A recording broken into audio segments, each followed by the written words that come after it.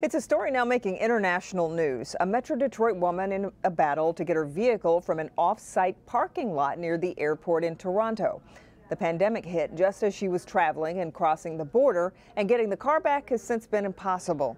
Our consumer investigator Hank Winchester joins us with an update to the story. And Hank, I understand the car has now been located.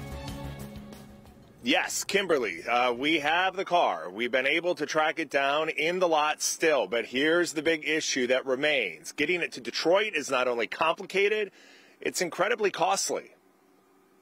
There it is, covered in snow, just sitting there in this once thriving off-site parking lot near the airport in Toronto.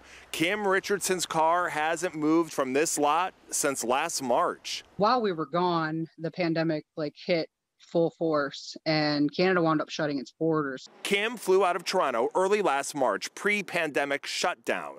Her return flight was rerouted to Detroit Metro, her car trapped since. A Canadian TV crew heard about our report and is now on the story in Toronto. They spoke with the owner of the lot on the phone. I have expenses too, right? I got employees, I got this, I got that. I have lighting, I have expenses. It's not like I don't operate for free. I mean, I've lost hundreds of thousands of dollars. So, I mean, if they wanted to, they should have came and got the car right away. Management claims other Americans in similar situations had their cars shipped home. And he says he needs Kim's full payment, $2,800 for the lot fee, because he's struggling too. It's a ticking clock, right? I don't understand. I don't know what's going on here. I mean,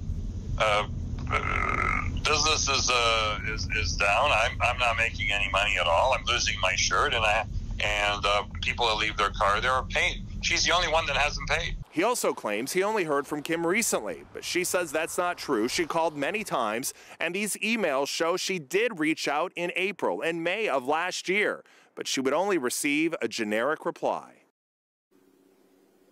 And the crew that shot that video tells us they did see vehicles with other U.S. license plates still in that lot. I should tell you, our neighbors in Windsor and the surrounding areas, they've been incredibly kind, sending me emails, offering to drive to Toronto to get the vehicle themselves. The issue, though, would be bringing it back here to Detroit, not only having to pay that $2,800, but then, of course, the shipping fee to get that car across the river.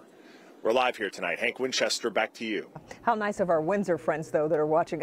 Hank, before you go, I want to ask you, though, when people reach out to you for help, you're used to working alone to get a resolution, but this time you're collaborating with a Canadian counterpart. So just tell us a little bit what that's been like. And Kimberly, it's been incredibly helpful. You know, these Canadians, they're so nice, first of all. But it's great to have boots on the ground, a reporter who's there in Toronto making contact with the people, going to the lot physically. They are hopeful for a resolution.